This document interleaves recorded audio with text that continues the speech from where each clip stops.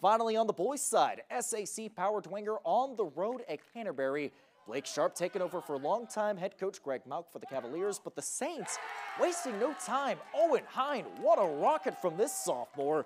4 minutes into the match, Dwenger takes an early 1-0 lead. That will be the score at halftime. Now the Cavs do threaten several times in the second half, but David Anderson all over it for Canterbury, for Bishop Dwenger. He earns a clean sheet as Dwenger takes down Canterbury 1-0 on the road. I'm Josh Ayen, and that's your local sports report.